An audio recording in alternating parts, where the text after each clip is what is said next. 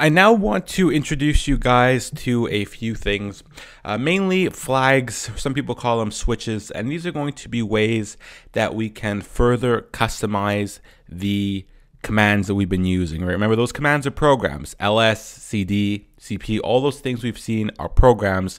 We can further customize them, and this might seem a little bit scary because things start to get crazy, but we're going to work very slow. We're going to start to see some of the popular switches and flags that we will use for the basic commands that we have seen.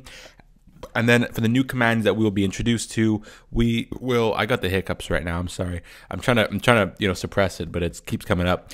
And then for the ones that we will see, then I'll start to introduce a few more. Now, one thing, before we start, the manual pages. The manual pages are really useful. A lot of people will always tell you, if you look for help online, people say read the manual pages. It might be intimidating at first, but it really helps for the switches and for the flags. The same thing, right? I'm just gonna call them flags because that's what I want to call them.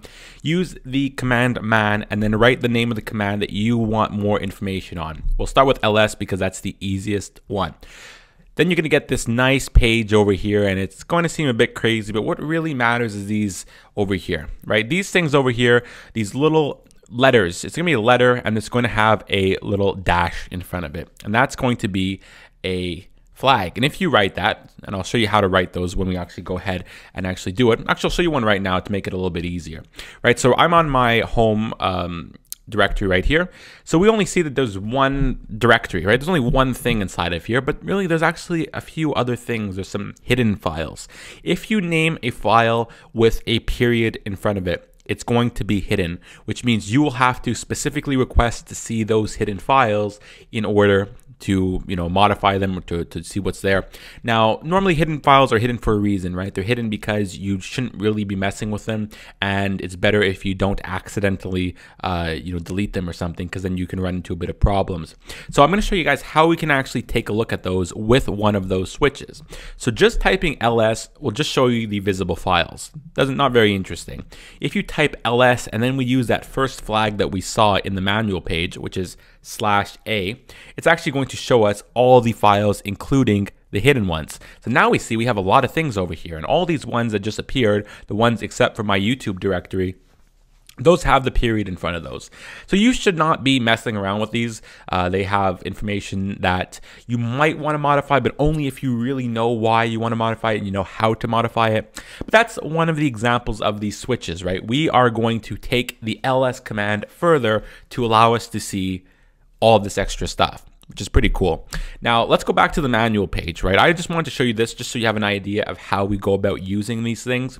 So we type the keyword man and then the command that you want to have more information on, and you're actually going to see all of the possible ways that you can customize that listed over here. That's the reason why I like it so much. That's really the main reason. You can see all the ways, right? So here, the one we just saw, which is with the -a, is going to be do not ignore entries starting with the period, right? So that's going to show you everything that is hidden. Some of the other popular ones that we might want to use when it comes to ls. You can read through these if you want. You don't need to know them all. Your teacher, if you're doing this for a course, will likely tell you the ones that are going to matter. They're not going to say memorize all of these because nobody knows all of these. You'll use the manual pages when you need to use them. So L over here, this one with the little dash, the L is going to be long listing format. I'll show you guys that in a moment. That's going to be popular because it's going to allow us to get some more information on all the files that we have. It's going to tell us a few more things, which is real cool. We'll see that in a moment. With some other ones that we will use pretty often. Reverse. If you want things to be reverse order, you can use the little slash and then the R, and you can use these together, right? So if you're using them together, you don't need to write them separately. You can write them together, right? They're just one character long. So essentially, if I want to write ls and I want to use L and A, I could just write it like this, LA, and it's going to show me them in long form. So this is them all in long form right now, as well as the hidden ones are shown. So the L that we see over here, the reason why it's all like this is because that's the long form. It's going to show you the date, it'll show you the time, it'll show you the size of the file, or the file and the directory. It'll show you the group, it will show you who created it, and it'll show you the permissions over here and what they are. So that is the how we can use multiple of those flags. We can use a ton of them if we want. We can use all the letters, and it'll show you crazy amounts of information that you might not want to know. So you get to choose what specifics you want. So this is LS with the L and the A flag, or the L and the A switch, whatever you want to call it. Let's look at a bit. I guess that's really, do I want to cover anything more? I guess we can go ahead and do it again with the reverse order. So now we do LAR. So now it's going to include the reverse order. And now we see that everything is the other way than it was before, right? We see that the YouTube went from the bottom to the top, and everything reversed itself. These guys are now all the way at the bottom.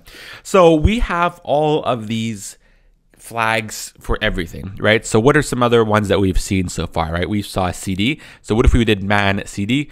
There's no man for CD. Okay, well, that's pretty stupid. I guess CD is kind of pretty specific, right? So that's probably a stupid thing to do.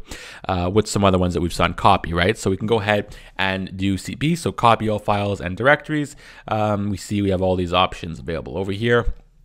You can look into the specifics, and any information you'd ever want is written inside of here. Why is my computer going crazy?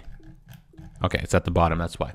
All right, so that's, I can't believe I did man CD, right? If someone's watching this video who knows what they're talking about, they're gonna think I'm an idiot. So anyway, you can get the gist of what these things are about. It's pretty simple. It's just a way to further customize your commands. And I'm just introducing this now because we have gotten to learn some of the basic commands, and now I want to show you that they will get even more complicated. So now when I introduce a command, I will likely introduce these extra ways about doing it, some extra ways to do it, the important flags, if you will. And your teacher should also introduce them as well. So make sure you learn the ones that you see in class, because those will be the ones you'll need for your test. Thanks for watching. I'll see you in the next video.